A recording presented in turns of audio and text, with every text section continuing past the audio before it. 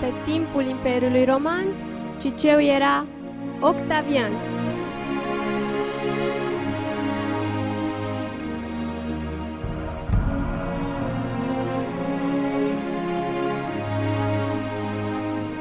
În vremea lui Cezar, amfiteatrele romane erau distracțiile favorite ale marelui public.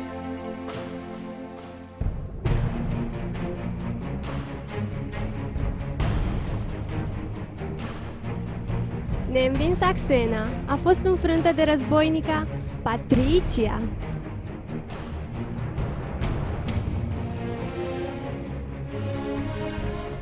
În Grecia antică, Ahile a fost doborât de o săgeată otrăvită.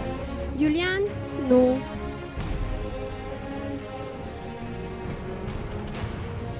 Ștefan al Moldovei soare, Ștefan glie roditoare, sol din cer sabie dreaptă, Petrariu minte înțeleaptă.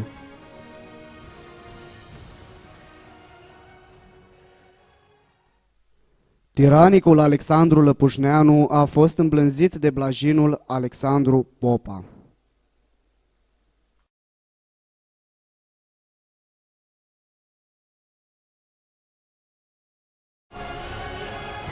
E hangița mândră floare ce-mi trimite din priviri zâmbet dulce, vorbe rare și un sărut plin de trăire.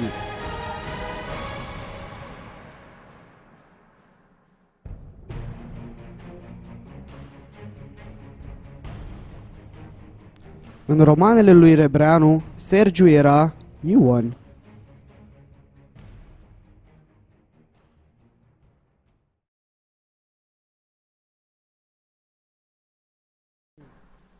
La al poeziei bal nu e o cenușăreasă, stă în lojă, nu în stal, e regina cea aleasă.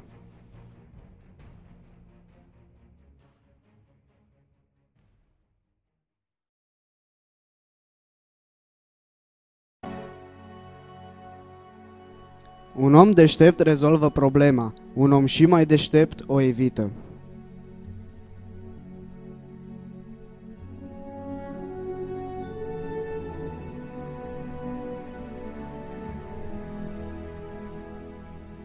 Când a desenat-o pe mica sirenă, Walt Disney s-a gândit la Alexandra Frunză.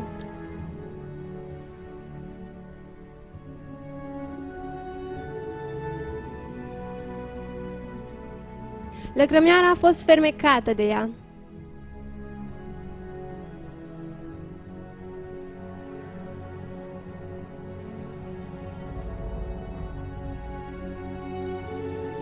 Dar și de darurile moșului.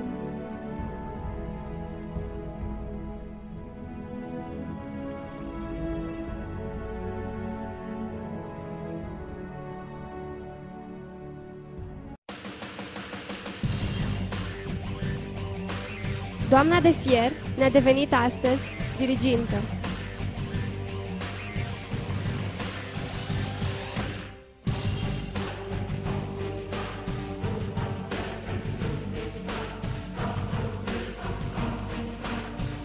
În vremurile noastre știm cu ce se ocupă ei.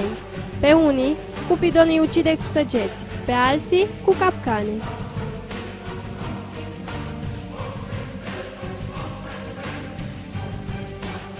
Unii dorm în picioare.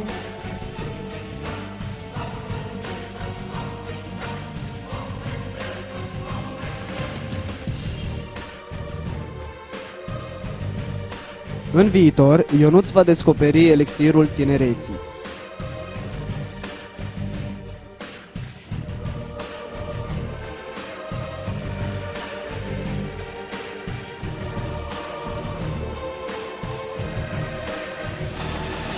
Lumea va fi prea mică pentru viitorul agent secret Bond, Szilard Bond.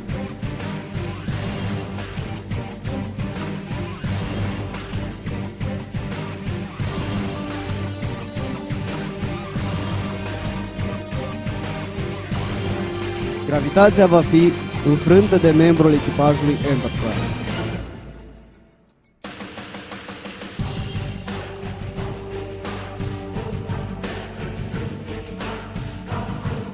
Planeta Pandora va fi locuită de membrii familiei Budău.